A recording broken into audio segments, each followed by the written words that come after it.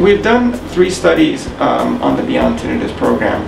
The first study was to look at how accurate we are matching the frequency of the tinnitus using the internet-based protocol. So we took a group of patients and we had them match the tinnitus using our internet-based system, and had them also do it in an audiology booth where traditionally it's done by an audiologist.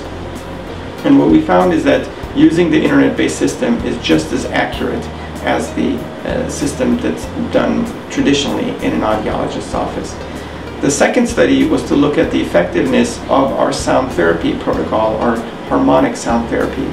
And the harmonic sound therapy was played for a 1-hour duration for the patients.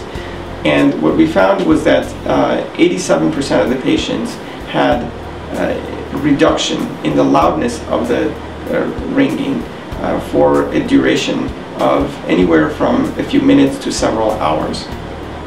Now, we had a few patients that had complete elimination of their tinnitus for a temporary period of time.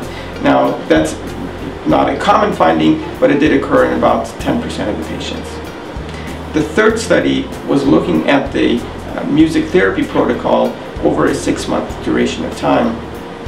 And in that study, we found that after 6 months of usage, initially with 2 weeks of sound therapy and then 5.5 months of music therapy, that 88% of patients had reduction in the perception of their ringing. Again, as I said, the goal is not elimination of the ringing. What we want to do is significantly reduce it so the brain has the freedom to forget about the ringing.